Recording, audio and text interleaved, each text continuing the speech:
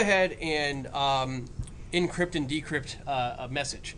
So I want to show you both the key generation, which we've done in class, but in case you haven't seen it yet, you can basically set keys for yourself by using these variables and using the make keys function, right? And then if I, of course, would have to run the program to do that, so let's try that again. Yeah, so use the make keys function. Okay, make sure, of course, when you're loading the program you're using here is the paired keys function, paired keys Python file. This comes from your resources on 215.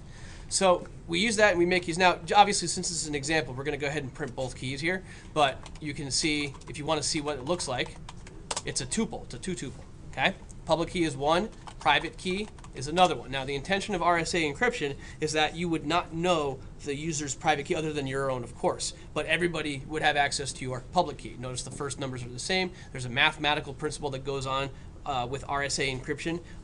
There's more to that. You could actually look up YouTube and get some insight on that as well.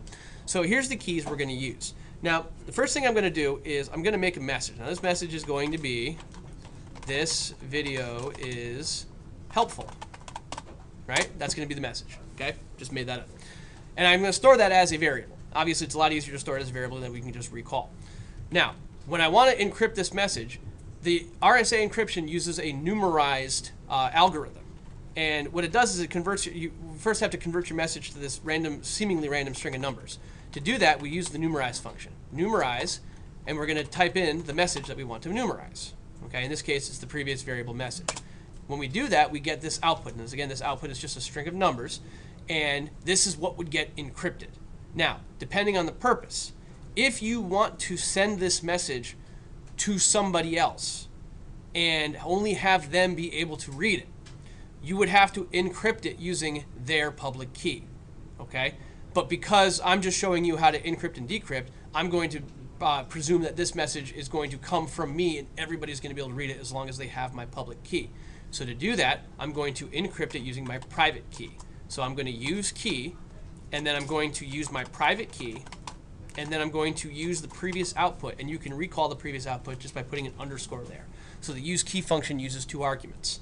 When I hit enter, now I get another string of numbers.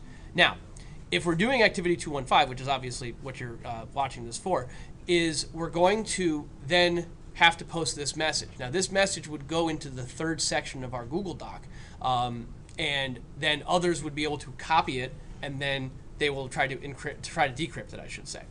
So what are they going to do? Well, they're going to go grab the document. They're going to go grab this message. And what I'm going to do is I'm just going to go ahead and say this is the encrypted message, and I'm going to use the previous output as that assignment. So I can assign it to a message called encrypted just to check to see that it is indeed that, right? So that variable now stored the message, right? So the person is going to go in, going to grab that message, and then assign it to encrypt, for example, okay? Now, they also would have my public key. Now, I have it stored already in here. Public key is already stored, so I'm going to go ahead and just remind you of that. Here's public key, right? So they would see this particular tuple on the Google Doc. They would also probably plug that into another variable. And then they're going to use key, but this time use the public key, and then the encrypted message. So what this does is this now turns the message back into the originally numerized message. And then the last step that they would have to use is the denumerize function to undo the numerization of the message, and then the previous output, and then we should be back to our original message.